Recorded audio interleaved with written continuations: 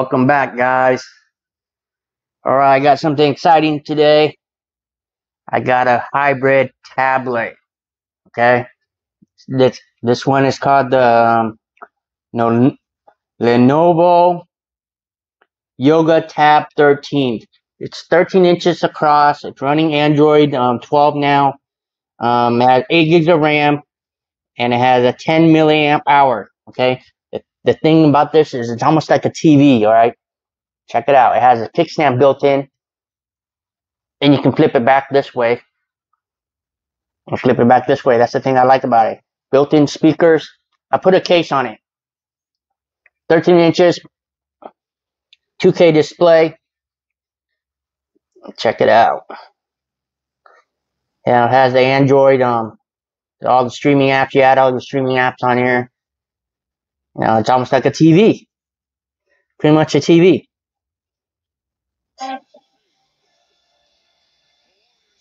NBA Finals. Plus getting hit with hidden fees. More triple-digit pitches. Okay. That's not the special thing about this, guys. The special thing is this thing is also a computer monitor. That's right. It has the micro HDMI on this side. And this on this side is the charging, USB-C. So you can also charge your phone from this. But it's also a monitor, guys.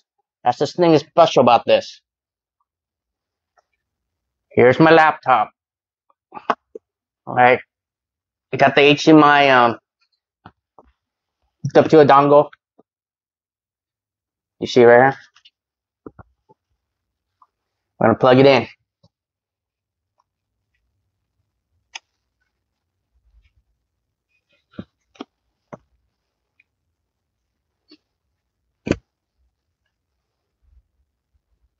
There it is, guys.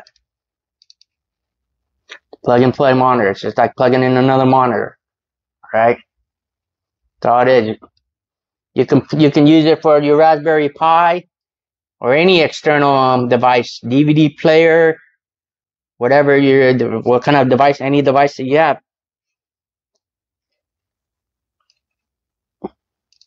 I know there's a lot of other monitors, tablets out there that can also be used as a monitor, but then most of them require an app.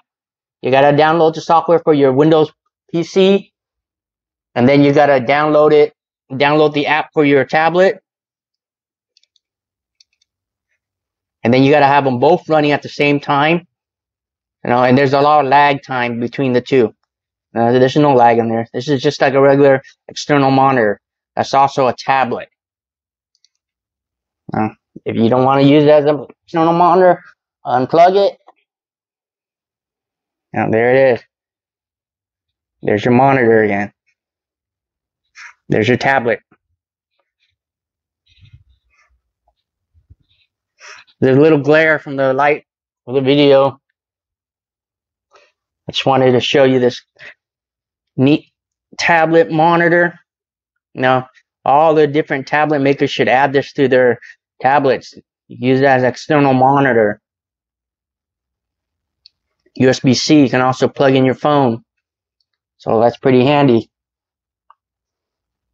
Alright guys, that's it for this video. If you like the video, hit the like and hit the subscribe button. Thanks.